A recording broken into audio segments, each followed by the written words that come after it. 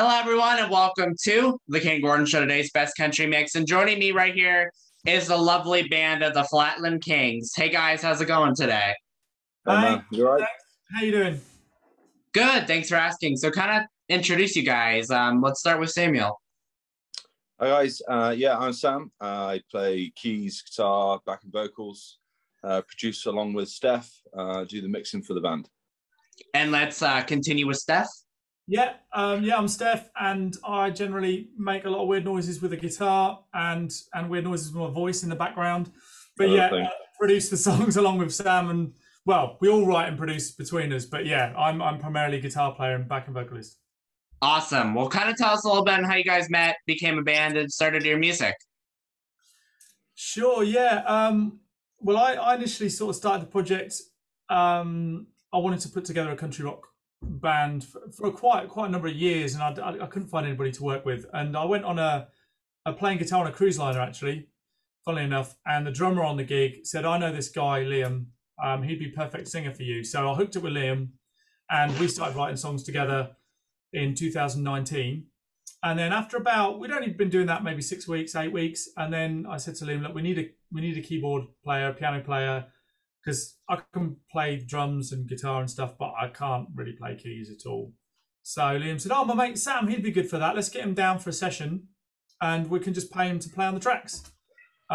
Which would have meant he'd have earned way more money than he currently is doing if he'd done that. But by the end of the first evening, he came down and had a listen, and by the end of the first evening, he joined the band. He was into it. So that's the first time I met either of the guys, was when they turned up at my studio, really. So it's You wouldn't let us go. Sorry, Sam. No, I was saying you wouldn't let us go. No. We were there all night. We shut our ear off.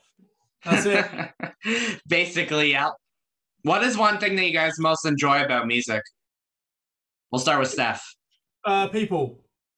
That's what it's about for me. And music is just about people. I honestly really don't mind what kind of noise I'm making as long as I've got a guitar in my hand. But it's about, it's primarily about, about being together. And it's, the thing with us is it's a bit like a family. We're a bit like brothers. We love hanging out, and it's great when we can create music together in the same room, which obviously we've not been able to do during COVID, but we can again now, which is fantastic. And yeah, for me, the most important thing is just about being with people and that whole experience. And the music kind of comes after that for me. So yeah, Sam. Well, for me, yeah, I'll double what Steph said, but the real joy for me is in the recording and the producing, and getting all techie and breaking things down and establishing why certain things need certain playing styles and parts, and I really enjoy the nitty gritty of it all, really. What is one thing that you guys like about your music? It's loud. Yeah. That was perfect. I think for me, I don't know. There's so many aspects of it that I like, but I think lyrically, it means something to me lyrically. So for me, although Liam writes the majority of the lyrics, and Sam and I kind of edit them and throw your ideas in and spell check them and stuff. Yeah. I think for me, it's kind of that the lyrics mean something, and that's the most important part for me.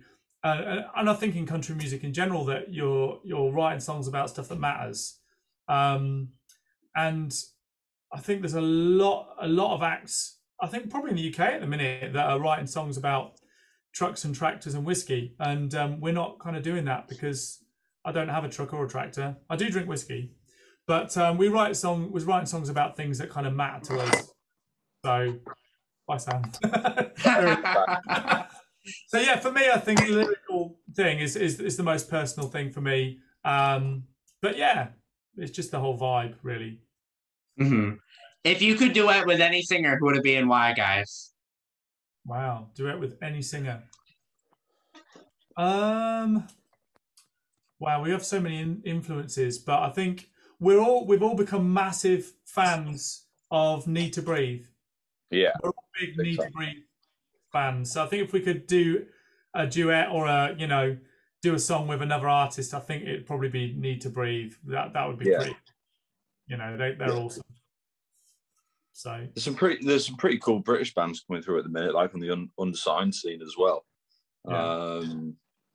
So there's certainly some scope to gig with them and jam with them. Yeah, absolutely. Mm-hmm. Do you guys have any new singles or any upcoming projects that we can look forward to?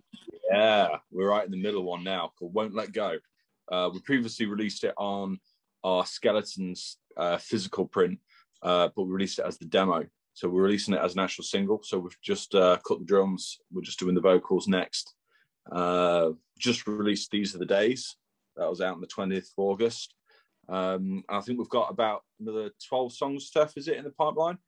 Yeah, we've been doing a lot of writing over lockdown and stuff. So we've got, probably 10 or 12 songs that are in the bank, as we call it, that we've kind of demoed or, we've got initial ideas for, and that are fully written. And it's just a case of recording and producing them. And we do all of that ourselves. So it's a little bit of a slow process because it's not like we just book a studio and it's all done in a couple of days or whatever. And that's it. We literally have to just get our diaries together, get an evening to do a couple of instruments, then get another evening to do another couple of instruments and so on. But yeah, we've got quite a lot in the pipeline single-wise. We've, probably about 10 songs, I would say, ready to kind of record and produce. So we're very excited about all that. But yeah, as Sam said, Won't Let Go is the next single after These Are the Days, which will be in the autumn, probably early autumn. Yeah, we're releasing every 6 to 8 weeks. So, hoping to. Coronavirus dependent. When we can get in a room together. So, we're just waiting to cut the vocal with Liam on that. And then that should be out, probably about middle of October. Yeah, it's going to be good. So, yeah. I bet it's going to be really good. Well, Won't Let Go is one of the first songs we ever wrote. When I first met Liam, I think it was actually the second song. Liam brought the lyrics along and he had some real jazzy chords to go with it. And I was like, those chords are way too complicated for this song, mate. We need 3 chords. That's all we need. We need 3. It ended up being 4, I reckon. But so I completely ripped the chords out. So keep the lyrics, they're good, but I'll change the chords around and the melody. And that was, I think, the second song we wrote. And we demoed it. And then recently, Liam just said, we should release that. It's a great song. So that's what we did. We decided to, re-record all the parts, and because at the time it was a real quick demo, so re-recorded all the parts. There's a drummer that Sam's got involved over in the States somewhere, isn't he? Yeah, he's in LA, so he's in California. So he's cut the drums for us, and that should be October, that one. But it's very, very different to These Other Days. Again, massively different. Well, still us, but so it should be good. Yeah, for sure. What advice would you give someone that might want to start singing? Starting a band in general, be thick-skinned. Do what you love. Do what you're passionate about, because I think if you're passionate about it, it comes through and people kind of latch onto it. I think if you try and conform to what you think people want, I think you can always come across as being a little bit fake. Or if you're trying to fit in trying to be cool and fit in a certain genre, I think, people, I say recently, have said to us, "Oh, you're not country, or you don't fit in that category, and you don't fit in there." And we're like, it doesn't matter, we do what we do, and this is us. We don't have to conform to anything. We just want a Flatland Kings sound. So we don't have a real plan set of how we need to sound, as a whole. We just take a track at a time and try and make it sound like us. And I would give that advice to anyone who's starting out. Just be passionate about finding your own sound and your own identity, and be honest. Be honest with your audience, I think, would be my advice. And just have fun with it. So, Sam, have you got any advice you'd give anybody? Mine's really simple. I've wasted so much time trying to be okay at so many different things,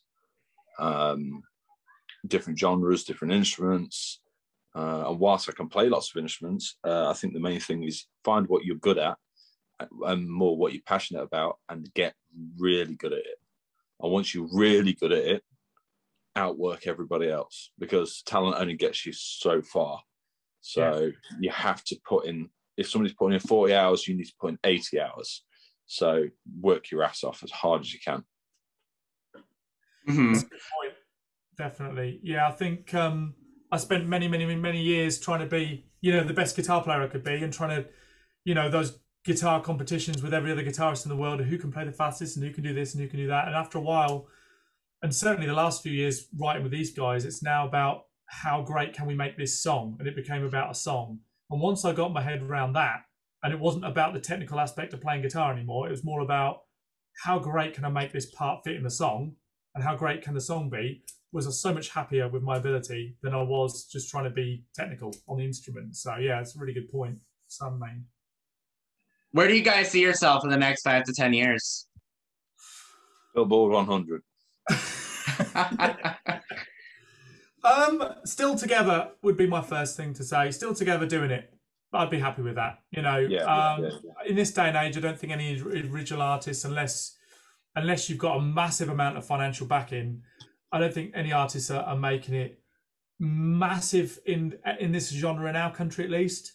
So as long as we're still doing it, we're out there playing, and we've written loads more songs, and we're out there just playing. I'd like to be playing some of the bigger festivals in the UK in the next 4 or 5 years. Would be cool to be up there, just playing to slightly bigger audiences. But to be honest, just playing our songs live.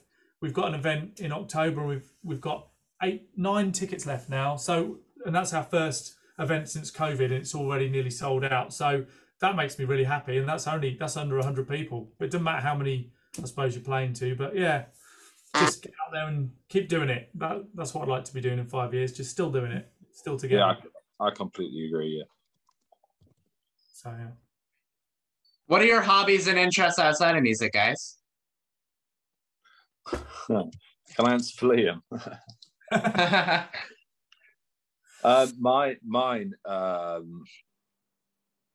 honestly, is actually just having family time, because I spend so much time writing music, mixing, producing. That is my love, first passion, work, hobby, the whole lot.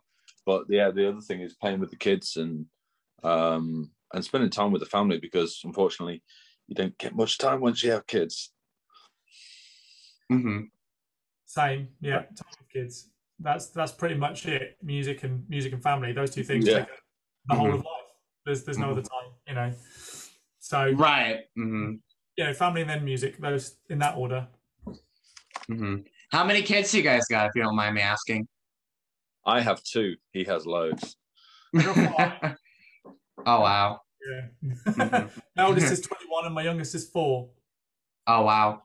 But we found out the cause of it now, so we've put a stop to that. So. No, you didn't. No, you didn't. Dad did. Yeah, Dad did. Yeah, my wife did. Yeah. Is there anything else you'd like to share with us today before we hop off? Yeah. Go on, listen to more of our music. Yeah. Yeah. No. What we really like is people like videoing themselves. Like we've got a few through lockdown. We had a lot of videos coming through of people listening to our music and singing along to our music, things like that. We get a real kick out of that. So that's what we want more than anything, is people to get involved with the music, get involved with us, because we are a massive family. Yeah. We actually have which anybody can come and join, by the way. We have a Facebook group which is Flatland Kings Family, which is sort of a closed private group, but you can join it, and we love nothing more than just being like a big family and just sharing stuff with everyone. So yeah, it's cool when we get together and all the kids play together, and it's great. So yeah, definitely. Awesome. Well, I just want to say a huge thank you to Steph and Samuel from the Flatland Kings for joining me right here on the Kayden Gordon Show, today's Best Country Mix. We truly appreciate the time to talk to us. Thank you. It's been great. Thanks, Kayden. Not a problem.